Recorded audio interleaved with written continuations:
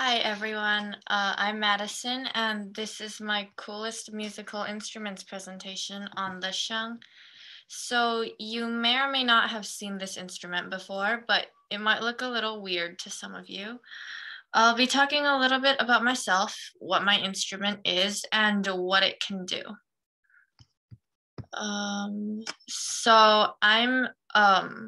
Okay, it says I'm an 8th grader at Challenger Ardenwood, but I'm actually going into 9th grade this year at American High.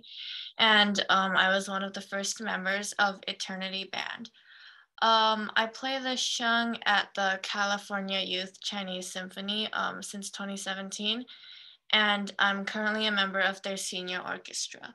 I've also been playing the piano for 7 years, so I sometimes do that for Eternity Band. The Sheng, which I have here, is a polyphonic woodwind. So the woodwind part means that it's one of the group of instruments which I can make sound by blowing air through it. And the polyphonic part means that it can play multiple melodies simultaneously, although that's a little hard to do. It's a traditional Chinese instrument and it's pretty old. Over here is an illustration of the 36-key soprano Sheng, which is the type of Sheng that I use, and it's right next to me. So there are actually a lot of different types of the Sheng, and they have different amounts of pipes, different structure, and so on. But they all pretty much have the same basic parts, which are illustrated on this diagram. And I will go into more detail about the parts later on. But you can see the pipes of the Sheng, the mouthpiece, and the little metal keys, which are over here. So you can actually see that the different types of Sheng also look pretty, well, different, and they come in different sizes. So for example, the really big wide one over there, it has 42 pipes and it has a wider range than the Sheng I use. So the Sheng first originated in China, and the earliest record of this instrument dates back to 1100 BC. And the oldest actual instrument that archaeologists found was from around 100 BC. So that was during China's Han Dynasty. Earlier models of the Sheng, they would have less pipes, so normally 17 or 21. And today, some of them, well, they have way more. So the standard one has 36, and some can have like 42. I haven't seen Shengs with more pipes than that, but they're probably out there. And this painting I have over here is, it's a painting of a lady with a Sheng from the Tang Dynasty. So that's like, maybe 600 to 900 AD. So the reason why there are so many different types of Sheng is because it's been around for so long. And so we have some older types that people still use and some more modern versions.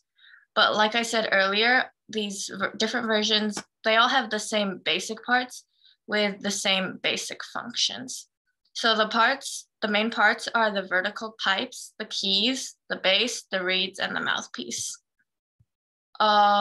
So here's back to the earlier illustration of my Sheng. So first up here we have the pipes, and this is where the noise comes out. So different Sheng, again, they might have different numbers of pipes, but they all will have pipes. And this is, well, they can have different lengths, different widths. So you can see that the ones on the side are like a little bit smaller, while the ones in the middle are like big. The next part is the keys. So some Sheng like mine have keys, and you can see the metal keys over here. Some don't have keys and they just have holes in there. There are differences in fingering and like the range of notes, which I will get to later again, between the keyed Sheng, which has keys, and the traditional Sheng, which doesn't have keys. The base of the Sheng, it's at the bottom, and it has slots that hold the pipes. So inside the base are the reeds. So when I blow into the Sheng, that's where the air goes. And it's an airtight base. So if I don't have it locked properly, then it will be leaking air and it won't work. And yeah, it's got a little bit of a resonance chamber, and it supports the entire instrument. So when I'm holding my instrument, I will hold it by the base to make sure that nothing pops off. And finally are the reeds. So the reeds are these little green tabs at the bottom, and vibrations in the reeds are what cause the sound to go into the pipes. Different reeds have different lengths, and that causes them to have different pitches. So now, all right, one more thing. So I have the mouthpiece, and this is the metal pipe. Sometimes it won't have the metal pipe, but it will have a hole in the base. And this is what I blow into. So I have to blow and press a key at the same time to make noise. Yeah, so now you've seen this and you have some idea of what a sheng looks like and how it works. But what does it sound like? And that's really what matters for a musical instrument. So first I'll play a scale for you. So yeah, that's pretty much how it sounds. Okay, so this slide is basically how high or how low the sheng can go. This is its range. So, well, it varies for the different shengs, but the one that I have with the 36 keys, I have the arrow illustrated next to a piano keyboard. So that's the ends of the arrow are basically how high and how low the sheng can go. If you want it in more technical terms, so the lowest note is a G3 and the highest note is F sharp 6. For comparison for other instruments, so the piano goes from A0 to C8, and that's basically what I'm referencing off of. For the C flute, which is another popular woodwind instrument, goes from C4 to D7, and the oboe goes from B flat 3 to A6. So that's kind of how it measures up compared to the other woodwind instruments. The sheng can be used in pretty much anything from a solo piece to an orchestra. And in an orchestra, which, well, I play in one, in an orchestra, it can do both melody and accompaniment. So it's pretty useful. I've seen it used by Western composers as well as Chinese ones. So here is the key map of my sheng, and it's a little bit different from the keys on, say, a piano. So we've got 3 rows of 36 pipes, and each row has 12 pipes. It doesn't go low from one side to high on the other side. So the lowest keys, the ones with the lowest pitch are actually arranged right in the middle, and the ones with the highest pitch are like all the way on the outside. So I use a thumb and 3 of my fingers to play. I use my pinky when I'm desperate. So I've colored in which ones I generally use which fingers for. So this kind of purplish color is my left ring finger. Left middle finger is, well, it can generally reach further actually. So it's the pinkish color. Orange is my left index finger, so that entire row, and my left thumb covers the red area. My right ring finger is the kind of brownish color.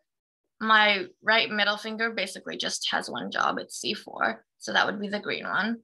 My right index finger takes the middle row for the yellow, and my right thumb takes care of the blue. And for reference on how that key map works over here, so the mouthpiece, which I have over here, it would be between G3 and G sharp 3. So it's a little bit complicated, a little bit not completely in order, but after a while you get used to it. So there are a couple common techniques that people do with the sheng. So first I have chords. So the sheng can play multiple notes at once, unlike some other musical instruments that are woodwinds. So I just press 3 of the keys at once, and I can just blow, and that would create a chord. So the first one I'll demonstrate is the C major chord. So So I'll be playing C, E, and G, and the blacked out notes are what I'll be pressing. So it's, and if I were to blow them all at once, so that's the first chord. And I can do another one for D major. So again, the blacked out keys are what I'm pressing, and it's, so in this case, I'm using my left thumb, left index finger, and left ring finger.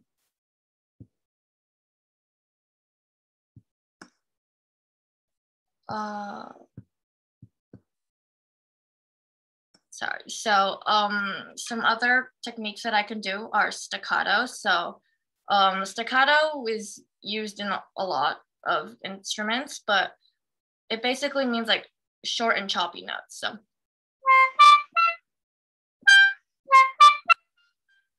So I use my tongue for this technique and basically use it to control the air.